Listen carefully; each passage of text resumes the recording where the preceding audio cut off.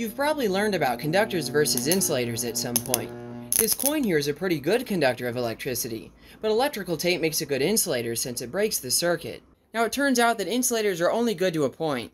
When the voltage across an insulator is high enough, it actually becomes a conductor. The molecules in it begin ripping apart to form a conductive plasma, and this is why even materials like glass can conduct electricity depending on the voltage and thickness. Even air has a point where it turns from an insulator to a conductor, and thunderstorms are a great example of this. Pretty cool, right?